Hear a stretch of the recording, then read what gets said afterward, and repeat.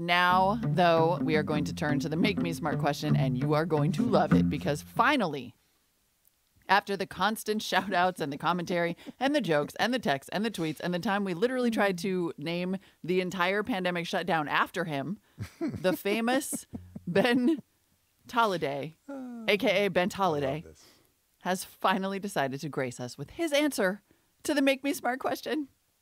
Hey, Molly and Kai. It's Ben Tolliday here. I'm very flattered that you guys seem to miss me so much. I've been listening in and really enjoying the show.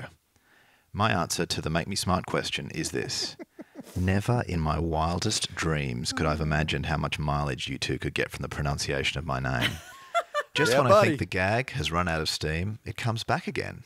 And now you want to call this coronavirus lockdown period a bent holiday? Anyways, hope you're staying healthy, and I look forward to catching up when I'm back at work next week.